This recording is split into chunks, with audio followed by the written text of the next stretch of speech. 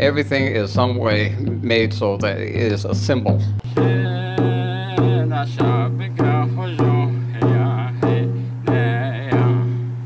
Among our people, everything that we have in the ceremonial and the songs, the prayers, and in life actually, everything is some way made so that it is a symbol. And it is that it could be living creatures, or it could be something that we chisel into rock, or something that we would put into a dry painting or ceremonial sand painting. But it is that there are symbols. And they say in the language of our people, which means it is to cause you to think. It is to help you remember. Is that it has a lot of history and stories attached to it. And then finally, it is that it is there so that it can be used to make plans for your future. So the symbols are very important to our people, and there are many. And probably in the outside world, among non-Dene people, they also have a lot of symbols. And symbols are things that probably various organizations and that, especially in Christianity, you have the crucifix, and that has a lot of teachings and symbols involved with that. But also something that people kind of forget are statues and monuments. These are things that we can look at, and actually they have stories and history, and it is very necessary to learn what those symbols are and what those represent. And so in the traditional teaching of our people, there are so many things that are symbols. And one of the first one, of course, is the symbol for life. And when we talk about life, we talk about life on the surface of Mother Earth.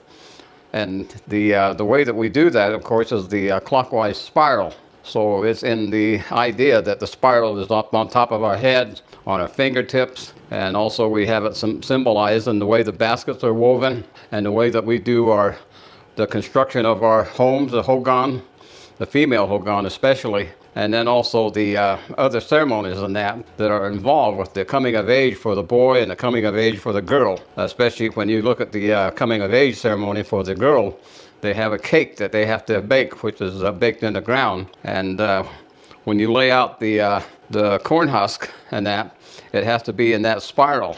And the other things that are symbolic and so very necessary part of the ceremony of a young woman becoming a woman is very important. There's a lot of symbolism involved in the ceremony for the girl's coming of age ceremony, and also the ceremony for the boy coming of age.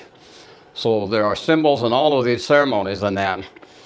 But the other things in that we can look at is the horned toad. And we call the horned toad che, or che, which means grandfather. And so it is that he's a symbol of protection. When you look at a horned toad, he has all these spikes on his body. And these spikes are considered as points of arrows that protect you. And so when you see a horned toad, he's down close to Mother Earth. And so if he will allow you to pick him up, you take the horned toad and you bless yourself that you will have protection for your mind and for your feelings inside, and for your spirit, that you will have protection for your physical self. And so it is that when you offer that type of prayer, he is symbolic of this protection that he has, and he is also regarded as a che. He's considered to have very close contact with the holy people. So when you use him as a symbol to say, holy people, help me to protect my mind, help me to protect my emotion, help me to protect my spirit, and help me to protect my physical self. That's the way the horned toad is used as a great symbol. The teachings actually are very important to know, and the correct way to refer to them and why we refer to them as we do. And it even creates funny stories about some young children and that they were taught, that now showing it is che, which is to say that the horned toad is your grandfather. So one day they went running home to Grandma, and they said, Grandma, Grandpa got run over. And so she was really quite surprised. And she said, show me, where did Grandpa get run over? And so she went running over there, and the little kids took her to the road, and there was the horned toad that had the misfortune of ending up under the wheel of a vehicle. And so that's kind of supposed to be humorous. But anyway, that's the way that people learn of the various things that we have as symbols. The other one is the turquoise, or any of the sacred stones, the black jet and the shell and the coral. And of course the turquoise is so very much a symbol of the idea that we came from a previous world. And we came before we came into this world. And we knew that we came from the presence of the holy people. And so it's very important to know that we came from among them. And it is that when we wear the turquoise, that it is that we let the holy people know we know where we came from.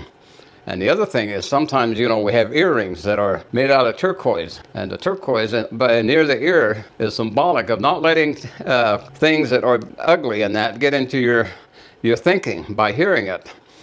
Filter out the things that are not good, things that would be offensive to you. Don't listen to the stuff that are ugly. Listen to good music and listen to the good teachings and the good information. And so that's why you wear the turquoise on the ears. The symbolisms in that we have in all of the different things, as I mentioned, the ceremonies, the songs, the prayers, the way that we do everyday things, and the things that we have in our hogan, the stirring stick, the fire poker, and even the fire itself. They are symbols of the way that we do things. And then, of course, the one that's very important is that of the corn pollen. The corn pollen is a symbol of our communication line to the holy people. We always mention the corn pollen path. And other people have always wanted to have specific information. And I would like to just kind of say that you don't need to be told every little tiny thing. You have to watch, observe, and use some common sense and to understand the teachings of our people. When we say that you take the corn pollen, you sprinkle it to the east, that means that we came from the east by the holy people bringing us here. We want to return to the holy people, and they brought us from the east, so we want to return in that direction. So the corn pollen path is in that direction. The corn pollen path is the prayer. Prayer is very important. So the which is the teachings of our people, are that you must have a prayer at all times and all things that you do, the things that you think, even the things that you eat, and the places that you walk, and the things that you touch. These are the things that are so very important to the ne, and so it's symbolized by the corn pollen. And the corn pollen, of course, everything is reproduced by some form of pollen, and it is mostly yellow. So this is the yellow world, the third world. And so there's a lot of symbolism in that associated with the teachings of the corn pollen path. And again, everything is a symbol to help us think, to help us remember, and to know that there are a lot of teachings associated with these symbols. And of course, to help us plan our lives and our daily activity and everything that we do. And those are the things that we are told.